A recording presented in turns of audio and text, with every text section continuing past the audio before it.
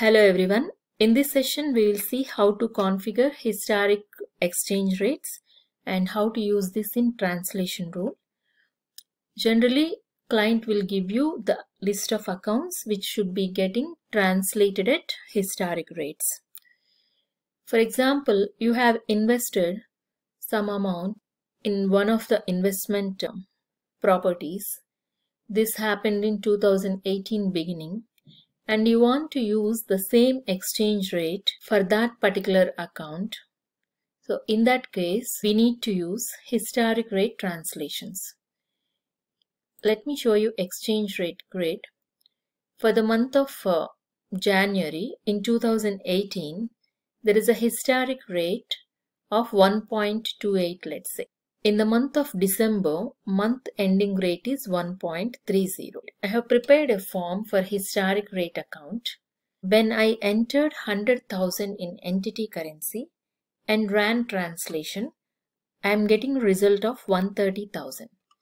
But I need to see 128,000 because this particular value should get translated using historic account exchange rate, which is 1.28. So what are the steps we need to do that to set up historic rates? For the account for which you want to translate using historic rate, you can make use of user-defined properties. For user-defined 1, I want to enter historic.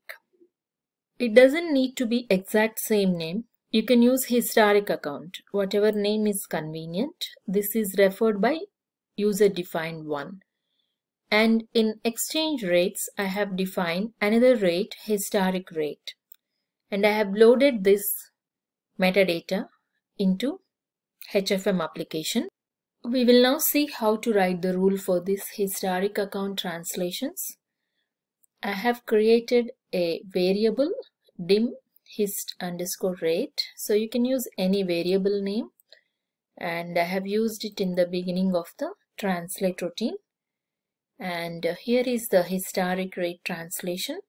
If hs.account.ud1, so I want to use user-defined 1 variable for this account 170500. If it is historic, then hs.trans. So you can leave the source and destination empty as shown here.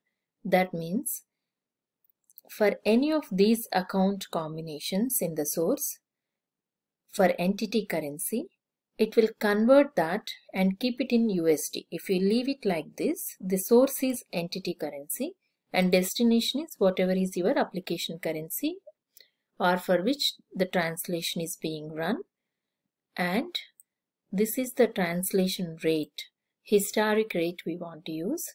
So historic rate equal to hs.getRate a hash historic rate. This is a exchange rate account and our exchange rate is in year 2018 and January month.